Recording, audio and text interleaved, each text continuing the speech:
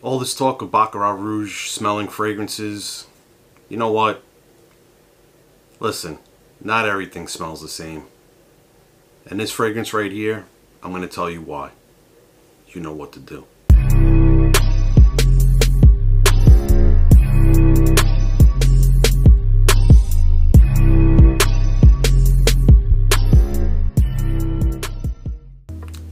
Welcome back, NYC Fragrance family. Back with another video. Yes, bringing you a fragrance from the house that I enjoy. The one that's right here, Mancera. Now, yeah, maybe I'm a Mancera fanboy. Maybe I don't know what I'm talking about. But you know what? My opinions are my own, and these are my thoughts. So anyway, the fragrance I'm talking to you about today is the recently released Mancera, and the fragrance is Instant Crush. Comes in a 120 ml bottle, retails for $180. So a lot of people are saying that this smells like Baccarat Rouge 540. Well, the only two similar notes between the two of them are the saffron and jasmine, and that's where it stops. There is that noticeability of that similarity because of the saffron note, and that's pretty much, again, where I say it stops. When you're a fan of Mancera fragrances like I am, you kind of know and understand what the Mancera DNA is pretty much about. This fragrance has a ton of notes listed.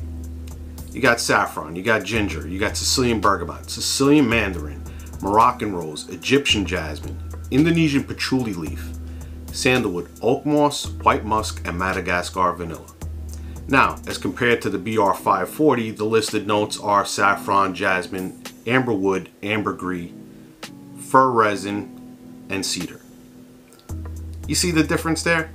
Now, there's some people that have commented positively about Instant Crush.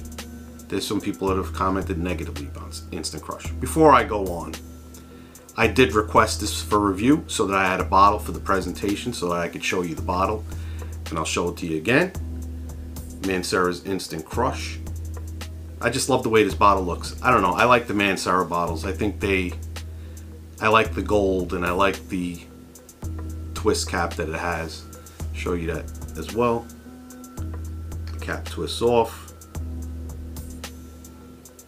Fragrance is awesome. To me, I've worn both this fragrance and BR540, and to me this is a little lighter, a little more airy. The saffron itself is not as piercing as it is, I think, in the BR540. Now, again, I'm not shitting on BR540 because I do appreciate the fragrance and I do enjoy the fragrance. But when it comes to value, when it comes to price, and the fact that I am a fan of Mancera, when a retail is at $180 for 120 ml and the retail for BR540 is $300 for 70 ml, you're getting a little bit more than half of what's in this bottle for almost twice the price. Or we'll say at least a 50%, 60% markup. I'm not doing the math in my head, I'm just rounding it off. Anyway, so you get what I'm talking about. So for me, I think the value is in the Instant Crush. I think you should try it, give it a whirl. I know when I've worn it, it's lasted all day. It smells fantastic. People have complimented, asked what it is. It is definitely a good fragrance as far as I'm concerned, as with many Manceras. If you're not familiar with the House of Mancera, you need to get familiar with the House of Mancera. Please give this video a thumbs up to let YouTube know that you like this type of content. Please subscribe if you haven't.